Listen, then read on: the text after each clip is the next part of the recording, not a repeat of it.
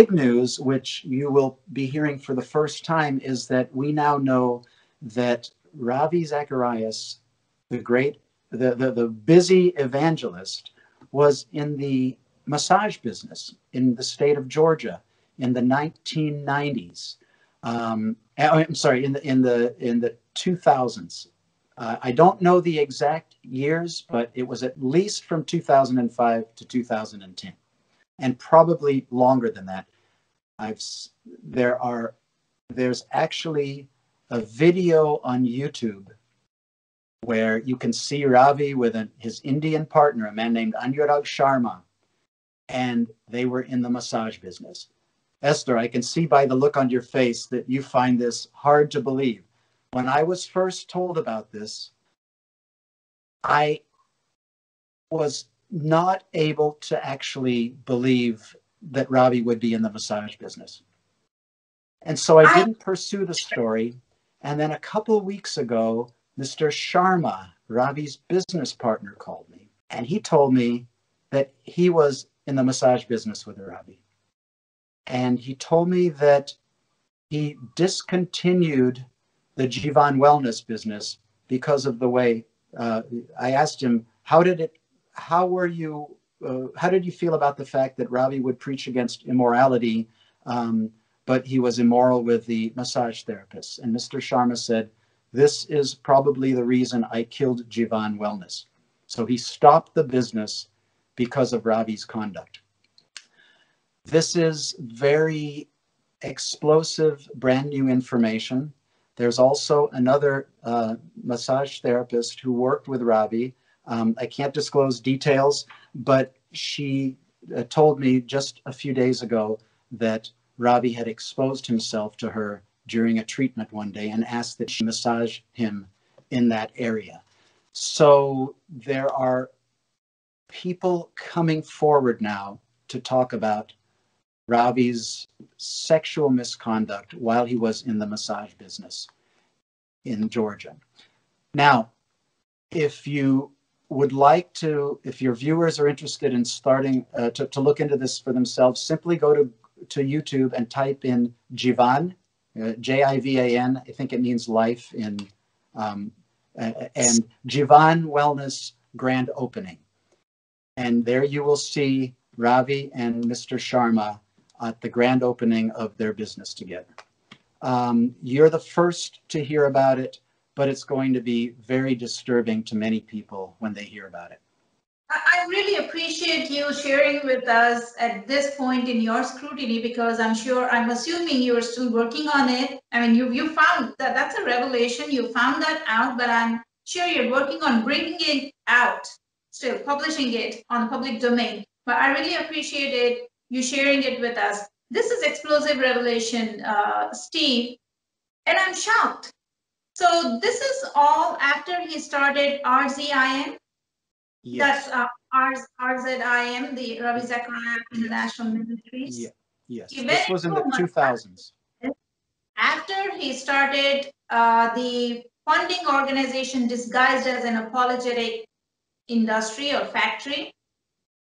And after he started all that, the work for the kingdom of God, he goes into massage business and gets involved in all this sexual misconduct. Correct. And I asked one of his business colleagues, Ravi was a very busy international evangelist.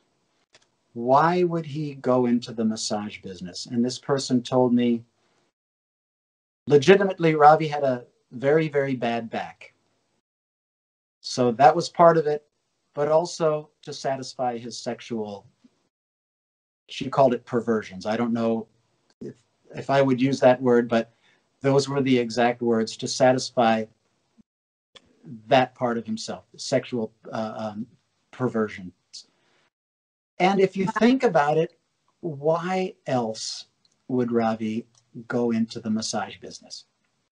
He's an international traveling man, and he's in the spotlight all the time. So if he did want to do things with women outside of his marriage, what better way to do it than to start your own massage place? Now, these were health spas. This was not simply a massage place. It was they did all sorts of things, and Jivan had a Ayurvedic aspect to it, and it was probably a very respectable place in general, and overall focus on healing and general well-being, but massage was also a part of it. Why would Ravi invest in a business like that? Well, he could be alone with women, and he was alone with women, and what we know about what went on in those massage rooms is really troubling. These were women who he had professional power over. These weren't equal colleagues. So it's still a very new story, and I don't want to talk about it in too much detail, but I would like your viewers to know that this is coming down very soon. It has not been published yet in the US. I have a video I've made about it, but I'm holding off on it in hopes that perhaps his ministry will issue an apology. I've been in touch with Ravi's ministry, and I've told them that I think they should apologize. And so far, nothing is happening. And I really expect that they will do what they've done before. It's like what the Catholic Church did when they were exposed for child molesting. They evaded, they avoided, they lied, they blamed the victim. I think that's what we're going to see from Ravi's ministry right now, which is very disappointing to me. But this is too troubling for them to just come out and admit it, I think. So we'll see what happens. Yes. Well, good luck on that. And I hope the ministry comes out and apologizes it before you put it out on the public domain. Yes, so if they apologize to you, would you stop putting it on the public domain? Yes, it wouldn't be that they would need to apologize to me.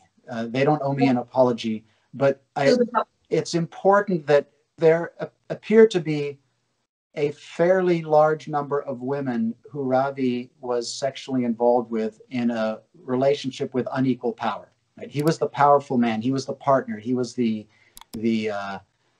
man with fantastic wealth. So it seems to me that the honest and decent thing to do would be for RZIM or Ravi's family to simply say, we are truly sorry for what Ravi did to you. We love Ravi. We love his work for the gospel of Christ. And we've all sinned. All have sinned and fall short of God's glorious ideal. But Ravi's sin was sexual in nature, and it had an abusive side to it. And we're deeply sorry. That would be what they would do if they really believed in their God. Will they do that? We'll see. I don't think so.